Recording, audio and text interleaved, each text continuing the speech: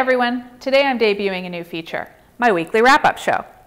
So far, most of my videos have talked about specific photography instructions or have been about a particular photo shoot. I'm still going to make those videos all the time, but I'm adding this weekly show to talk about a few different things. First, I'll talk about the industry a little bit. The photography business moves fast. There is always news and new cameras, gear, and software. I will also tell you about what I've been up to, in case you missed anything during the week. Everyone is very busy, and in the wrap-up show, you'll see some links in the video as I talk about what I've done. Also, I'll tell you what is coming up in the week ahead. I'll also answer your questions.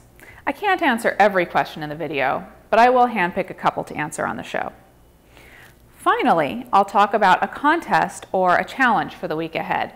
If it's a photo contest or photo challenge, you can post your results on my Facebook page, or you can post a video response on YouTube.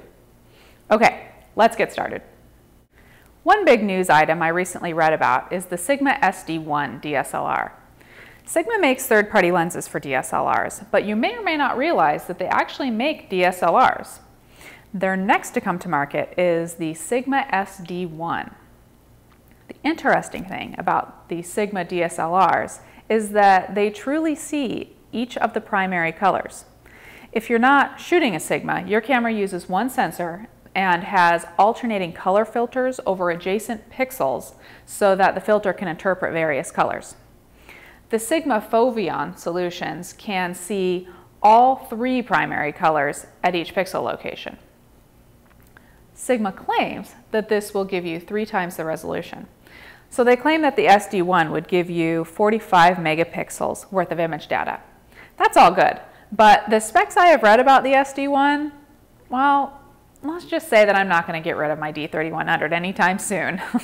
And the price, $9,700. Now, I'm not going to be too tough on Sigma until I see some results from their camera. I don't like to judge based on articles and specifications. What is it that they say? The proof's in the pudding? I like pudding. I'm curious to see what you think of the idea of a $9,700 DSLR though. Foveon. One other gear item.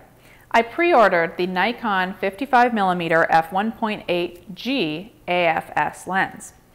I have the older D version of this lens with the older, louder autofocus that won't work on my D3100. So I'm anxious to get my hands on the new one and have a death match between the two of them. Now, what have I been up to? I've been thinking a lot about structuring my week a little bit better. Up until now, I've just been making videos and doing photo shoots for you guys when I feel like it. And I'll still do that, but I've been thinking about having more structure, like a midweek mini shoot, a Friday wrap-up, that's what I'm doing right now, a weekend shoot and video featuring the popular VIP galleries, and then 1 or more instructional videos released early in the week. I love doing this, and I want to knock your socks off with the new format.